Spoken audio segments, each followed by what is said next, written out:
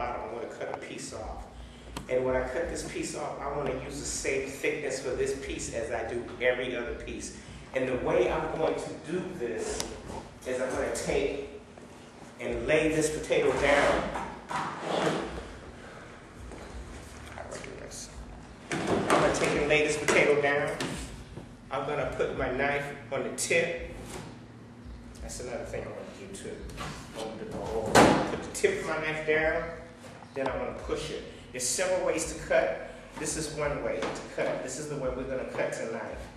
There's this way, there's this way, there's this way. There's so many different ways to cut. We're going to cut this way tonight.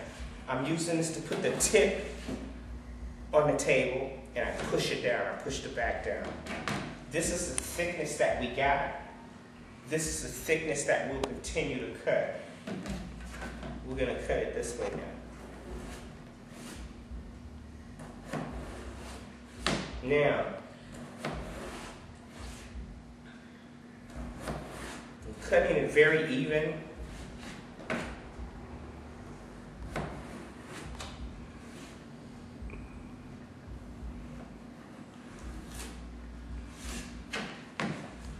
As you can see, that it's all very even. I want them all the same thickness. I'm going to split this in half, put the flat part up against the knife. This is what I have. French fries. Pretty much French fries. And the French fries are even, if you look at them. But I'm not really looking to cut French fries. I'm looking to go a little bit deeper because I want to turn this around, and now I want to cut cubes. And this is what I have. I have cubes. Perfect. Perfect. And this is what I want you guys to do tonight. Keep it simple tonight, okay? The technique, I push my tip down, then I follow through. But also I have to protect this hand. So, whenever I cut, I always use these fingernails, and my knife comes off the finger, okay?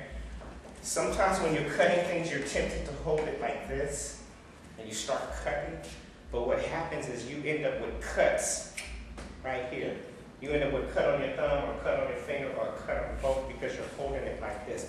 What you have to do is hold it like this, so the knife comes off your fingernail, okay? That's how come chefs don't get cut. It's not that we don't know, it's that we know what we're doing. It's that we use a certain technique to avoid cutting ourselves.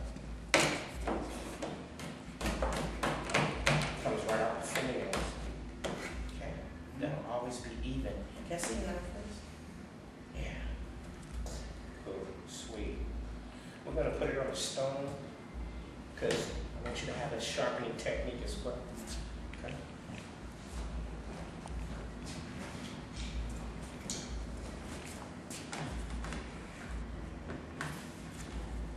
One, 2, 3. For every 2 sides I do here, I want to do 1 here. And I don't want to do it more than 3 or 4 times.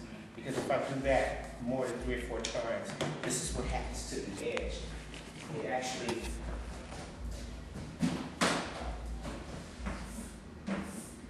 the edge actually turns like that.